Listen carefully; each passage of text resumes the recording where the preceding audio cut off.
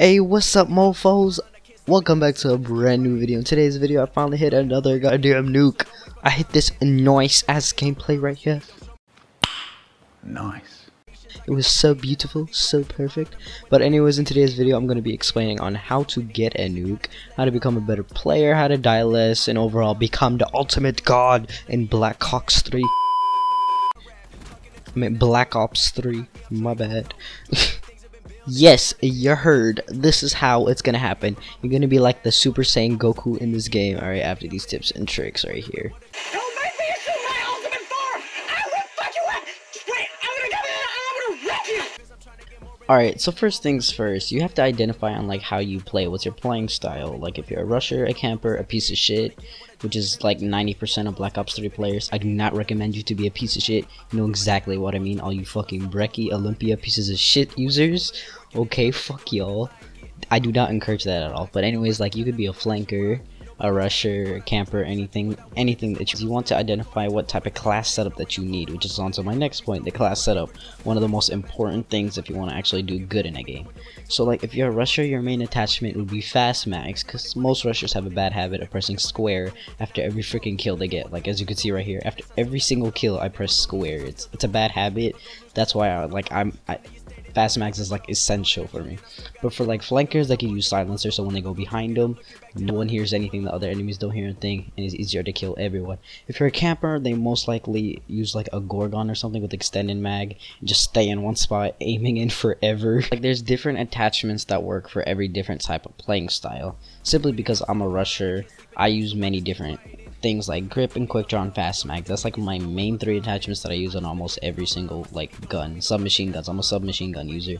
But assault rifles, this most average players, which most people use, they could use the same thing if they're rushing, but it's like mid-range, so you could use different type of things like long barrel, anything of that sort practically.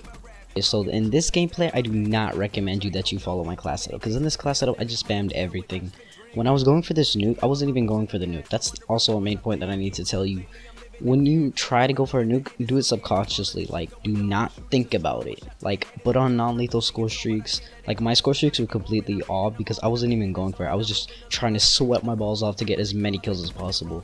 No matter what you're going for, a nuke, 70 kill challenge, you always want to, like, try your best. Try your best in everything. You just try to get the most kills. Don't aim for anything. If you do that, you'll eventually get it. Like my mistake here in this gameplay is the score streaks. These score streaks do not add up to my nuclear. If I use like Hater, UAV, or Power Chord, those are 3 good score streaks that I would recommend to y'all to use if you're actually going for a nuke. Use them and forget about them. Don't even think about them again, alright? Because every time somebody says I'm going for the nuke, they usually go like 5 and 20 or something like that, which is the most case with most players. That happens to me a lot. Important thing that you guys will need to know is the specialist. Specialist is very, very, very important. Specialist also considers to your playing style. Since I'm a rusher, the Ripper is like an emergency melee weapon for me. Like earlier, you just saw that kill right there. I could have died right there off my nuke right there, but if I didn't have the Ripper, I would be dead because I was like not ready for that gunfight. It's an emergency melee weapon, so I personally recommend the Ripper because that's simply my favorite one. But if you want to use like Scythe, which is very good, just like a whole minigun or something, do not use Hive. If you use Hive, fuck you. Do not use Hive, alright? I do not recommend Hive at all. You could use Heat Wave. Heat Wave could also save your butt, or Glitch. I use things like that, so like if you're on a streak, they could really, really save your ass.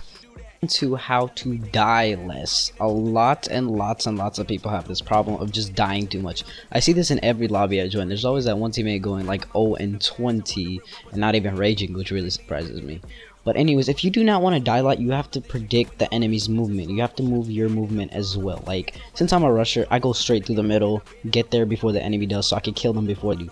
But if you're not that type of playing style, you need to go from the sides, take the flanks if you don't want to die a lot, and use the cover around you. Like, use your environment. If you don't use your environment to your advantage, you'll probably die, because what I do most of the time, like for head glitches, I don't care what you say. If I see a head glitch and I see an enemy, I'm gonna use it. It's the safest position that you could do in order to die less.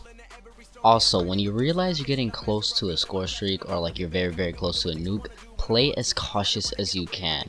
I personally think that the game was programmed to do this, that like anytime that you're high on score streaks and it realizes like you're rushing or something, it spawns the enemy near you. So it's not the actual enemy itself, it's just where they actually spawn them. So like you have to play extra cautious when you get to your high score streaks. They're trying to prevent you from actually receiving that, because I'm pretty sure a lot of players deal with this same problem. Like you're 50 points off wraps and then boom, you're dead. What is this? It triggers you, so you have to play cautious every time you get close to your score streaks. Same goes with the nuke. When I was at the brutal, I played extra cautious. Okay, I was not about to choke this nuke. I have way too many brutals to do that.